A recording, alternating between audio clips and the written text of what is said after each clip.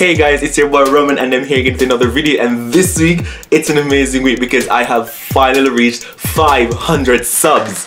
Yeah, I think that's 500, so yeah, I have 500 subs, so thank you guys. I don't know, thanks to all of you guys who helped me to reach 500 subs, to those who subscribed, those who commented, liked, shared my video, for those who've constantly been there supporting my channel. I thank you so much. So for this week, I am basically doing a continuation of last week where I spoke about 10 weird French expressions translated to English technically. However, this week I will be looking at 10 weird or different or unusual English expressions, because French or maybe other foreign languages are the only ones that have weird expressions. Alright guys, and please be sure to stick around for the end of the video because I'll be doing something special for you all. Let's talk about it.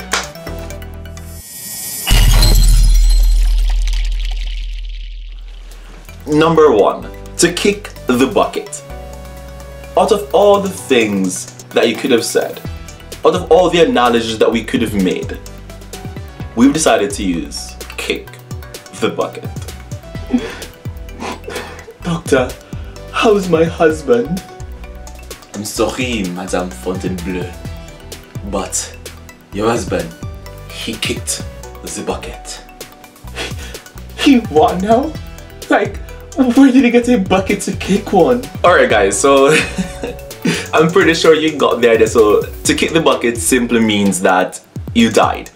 Or well, not you, but when you use it, you'd more likely use it to say someone has passed. Personally, I don't see why a bucket. I can't visualize how kicking a bucket could mean that someone has died. It's just beyond me. It's ridiculous. It's crazy. It's just, you know. Number 2. As cool as a cucumber. Now, for the life of me, I don't know why a cucumber. There are so many different fruits we could have used, and I still don't get how this fits the situation. Jean-Pierre, I'm very sorry about your dad, and that your wife cheated on you, that you lost the kids, 2 hours later, and that the house burnt down, and that you broke your leg, and that you lost your job, and that your cat died. 1 eternity later. I hope you're doing well, that you're keeping positive. Is this fine, Margaret? For I am as cool as a cucumber. So basically guys, if you haven't guessed it by now, that expression simply means that you're okay, you're fine, that you're doing well in spite of what is going on, or despite all the negative or catastrophic things that have been happening in your life. Number 3. A cat has got your tongue. Now, personally, this one is quite common across languages, and the cat is sometimes changed to another animal and so on and so forth. But for the life of me, how does a cat, like, why would a cat even have your tongue? What would you need to be doing to have a cat grab your tongue?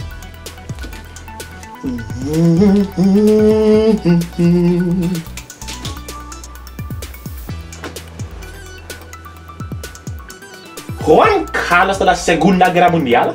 Ven acá. 2 minutos, mami. Inmediatamente. Ya vengo. Ahora mismo. Ya. Sí, mamá. Estaba haciendo el laundry. And mira what I found in your clothes. What is this? Explain yourself, Juan Carlos de la Segunda Guerra Mundial.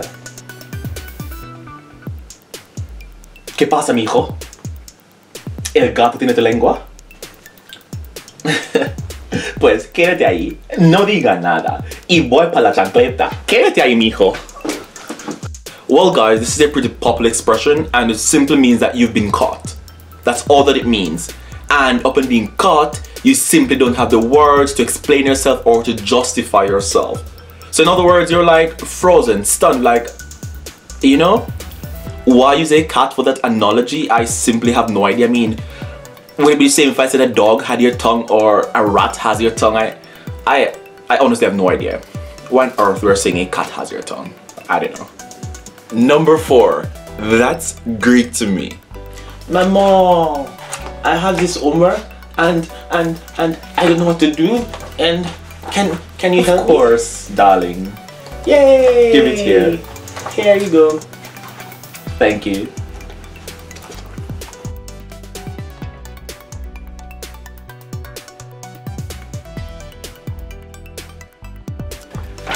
You know what? I know nada. Son, this is all Greek to me. Like, why don't you pay attention in school? Alright guys, so that expression is Greek to me. It's, I don't know, as I said, it's a little bit odd for me. But in a sense, what it means is that something is incomprehensible, you're not understanding, it's out of your domain, or you're just simply confused. While we may not necessarily use it in a situation as precise as that one, it is generally used when you are confused about something and you have no idea what's happening. Number 5, pardon my French. Now, for the life of me, English people tend to be so obsessed with foreign languages that we often make mention of them in our expressions. Why? I have no idea. And I doubt that you have other speakers of other languages walking around using the word English in their expressions. Or if they do, I have no idea. Oh yeah, oh yeah. I can do all of that and more. So yeah, I'll be putting jam all over that. Tell me, what else would you like? Daddy, there's no more toilet paper. And I just put damn it, Mario, I'm on the phone. Pardon my French. Where were we? That is not even French, oh. I'll call you back. Ah, you talking back to me now? Ah, you smelling yourself now? Hey, that ain't French now. Ah, hey. Hold on there. I'm going to be giving you a first lesson of French today now. Alright guys, so as you could have guessed, that one is used whenever you've said something inappropriate or when you've used an expletive. So we often say, pardon my French, or something like that. I mean, to be honest, it's not really French and it has nothing to do with French. But you get the point, right? You definitely get the point. And I don't know why we even say this. Would it make sense if I say pardon my Spanish, pardon my... what? I don't know, something else. But that could have been done better, right? Number 6. To be under the weather. Like, seriously now? I mean, that is one of the most ridiculous ones yet. Like, I mean, come on. Can we be beside the weather? Above the weather? Like, what the hell? Alright, this is Mike reporting for CNN Live, and we seem to be over the weather today, and we are having a lot of storm because we are over the weather today, and tomorrow we will be beside the weather. So for those who haven't guessed by now, to be under the weather simply means that you're sick, you're not feeling well, and that's pretty much it. But why under the weather? I literally have no idea. Number 7. So we've seen before that using fruits is not strange to English idioms or expressions. And if you thought cucumber was weird, wait until you see this one. Going bananas. Like seriously, can I go apple too? What if I want to go pineapple? Or if I want to go strawberry or peach? See what I'm saying? Hey, are you talking about me? Hey, get away with that camera. Get away with that camera. Oh. Get away. Get away. Alright, so that one means that you're going crazy, you've lost it, you've gone nuts. There you go with food again. Nuts, like seriously. You've gone nuts, you've gone bananas, you've gone crazy. Ballistic. I have no idea why we use food. I don't know. It's beyond me. But nonetheless, if you would like to use that expression, be my guest. Go ahead. Number 8. To let the cat out of the bag. So not only do we like to put fruits in our expressions, but we like to use the word cat, or we like to use cats in our expressions. And this one in particular, it's quite odd. I mean, like, I don't know. I'm just simply lost for words. Hey Margaret. Hey Philip.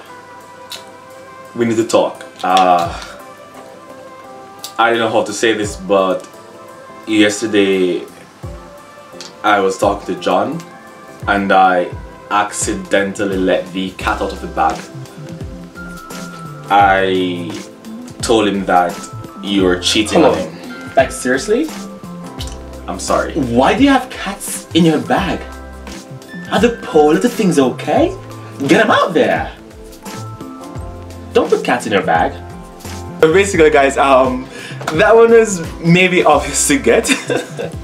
So when someone says that he or she has let a cat or let the cat out of a bag or a bag, it simply means that they've revealed something, or whatever that was being hidden is now on the forefront. And letting the cat out of the bag could be something that is accidental, or it could be even be something that's deliberate.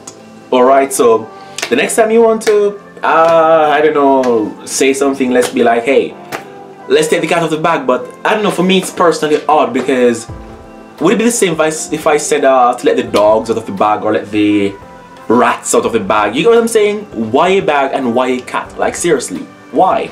Number 9, to take something with a grain of salt. Now this expression is particularly odd for me, because how do you exactly get a grain of salt? Imagine you get the shaker and you're like, nah, just one, oops, look, if you guys can see, I don't know if you guys can see, yeah, it's almost impossible to get a single grain of salt. I mean, come on. It's almost impossible. But what this expression means is that when someone says something to you, you will not believe them 100%. You hear them, you acknowledge what they've said, and you bear it in mind. But you will not hold on to it like just like that. It's like, for example, as a teacher, someone says, oh, that's a bad student. I hear you, but I will not go into that class with the perception that that's a terrible student. I'll go and make my own conclusions while bearing what you said in mind. Alright, so it's just to take something with a certain degree of skepticism. Number 10, to wake up on the wrong side of the bed. No, honestly, this one just simply has me like, seriously?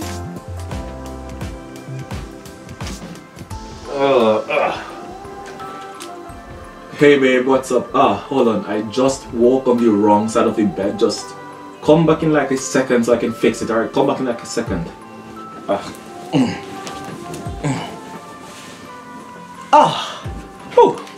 Yes. Now this is the side of bed I should have got up on. Yeah, so what you're saying, babe? I'm feeling excellent today. How about you? Alright, so first of all, I don't know how this expression even came into being. Like, which side of the bed is the right side of the bed in any case? Like, I mean, seriously, like, why on earth don't you just say what you mean? I'm in a bad mood. You get what I'm saying? Just say what you mean and mean what you say. So for those who haven't got it by now, this expression simply means that you are in a bad mood, or you literally got up out of bed, you woke in a bad mood. But I would just prefer people to say what they mean. So basically, guys, those are my 10 expressions, or 10 weird, odd, different, peculiar English expressions that sound odd. So it's not just French that has weird expressions. Alright, so we're here at the end of the video, guys, and as I said to you, I have a surprise. But before that, if you enjoyed this video, don't forget to give it a big thumbs up, to like, comment, and share it. Alright, guys, and don't forget to subscribe and hit that notification bell. Well, the surprise I have for you guys is that I will be doing some shoutouts. So this will be to all those persons who've been supporting me, and they've even asked for a shout out. So if you would like to be shouted in one of my next videos, just simply subscribe and drop your name down below. Alright, so let's go. Alright, so the first name is Elver Galarga de Argentina. So the first person is from Argentina, and his name is Elver Galarga. So Elver, you know yourself, just simply drop a saludos en mis comentarios. So, hola Elver, acabo de decir tu nombre, entonces si escuchaste tu nombre solamente di hola en los comentarios abajo, ¿vale? Elver Galarga de Argentina. Alright, so the next person is, well, the next persons are Derek and Juan Jesus de Panama. If memory serves correct, they are brothers or friends, I don't remember. Derek y Juan Jesus de Panama. Ustedes ya saben quién son ustedes, entonces digan saludos en los comentarios abajo para que todo el mundo pueda saber quién son ustedes. And well, there should be some other names. If I forgot your name, just simply make me know it was not intentional, and I'll just be going through my comment section and picking out some random persons from my first video and from my last video, just to give you guys a few shout out. Alright, so let's get into it. Hold on. Okay, alright. Oh yeah, I remember this. It was so cool. Alright, so I'll just be choosing some random names, guys, because I've come this far only because of you guys. Thank you so much. So here, I'll just be highlighting Arancha. This is Arancha Graham here. very good friend of mine, excellent girl, amazing cook, sweet, very amazing girl. With her comment, it's a nice place, I love it, so real and clear, beautiful. There's someone I remember who I believe was my first commenter. It was Rashika. I have to point her out. So even though I'm skipping through, I know I remember from my head she was the first person I believe to comment on my video, if memory serves correct. Alright, but just let me see. Alright, because you know that. Yeah, let me see. Oh, this is Miles, funny guy. Alright, sure guys, sure Miles, funny guy. Let's take this to that. Alright, so I don't see her name at the end here, so maybe she wasn't the last, but I don't know, because these seem to be all mixed up, as in the order. So, okay, Miles says, funny guy, thank you Miles. Then there's Saga Geminis. Good video, thank you Saga. Alright, so let's quickly do that. Roshika, yeah, I know her, yeah. She said, interesting, great going Roman. This video definitely brings back memories. Of course, Roshika, you know you're my chica. Then there's Daniel Andres Munoz. Oh yes, saludos, joy. Saludos. Alright, so just choose some random names again. This is by no specific order. Oh, Rodian, hey Rodi. Oh, Valentin. So Valentin, man, really nice video, Roman. I like the church part the most, and yeah, come visit Zadar. I would love to. I mean, for the longest time I should have visited you, but I'll try and visit you this year. Let's see how things work. Alright, this is going to be a long ass video, I'm sorry. Alright, let's just mute that. Alright, hold on. This one is Herman. Oh, first of all, I must say congrats to I must say thank you to Herman David, because he was so cool that he literally typed out all the expressions and the specific minutes in which they appeared, or a specific minute in which they appeared. That was excellent. And by the way, with this video I made a few errors, typos. So whatever typos or whatever errors made, I parted them in the subtitles. Alright guys? So Herman, muchas gracias, way. I really appreciate it. Oh, Tio. Then there's Shana Lee. Lol. This was super fun to watch. I learned some French. Ooh la la. Le fromage est dans les toilettes. Alright, so this one, she's my teacher. Leonie Wallis. Excellent. Merci madame. Oh, oof. Alright, so let's go with this one here. So here we have Mario Rodriguez. And that was like one day ago. He said, soy el mexicano Omegle. Me suscribí a tu canal y seguimos en Omegle diciendo sobre tu canal. Saludos. Ok, muchas gracias chaval. Lo aprecio mucho. Muchas gracias. Let's take one more. I'm the one who talked to Omegle. Launo Soto. Es una chica. No, es una chica. Sí, pues. Muchas gracias de nuevo, tía. Lo aprecio. And with that said, guys, that's all these shout out. So if you'd like for me to do a shout out, just simply let me know and it shall be done. So thank you so much, guys. This could only be possible, this couldn't have been possible for you guys. It is amazing and I thank you so much. It means a lot to me. And now that we're at 500, let's move on to 1000. I'll see you guys then. So before we go again, guys, don't forget to subscribe to this channel if you haven't subscribed this yet. Don't forget to share it, comment, like, tell your friends about it, and I'll see you next week. Ciao, ciao.